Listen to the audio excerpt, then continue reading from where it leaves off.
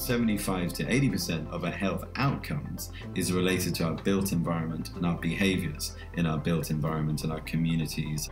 When you realize that, there's going to have to be a huge shift in the paradigm of design professionals. If you think you have architects who blueprint buildings, construction professionals, interior design professionals, asset managers, and then you have facilities managers.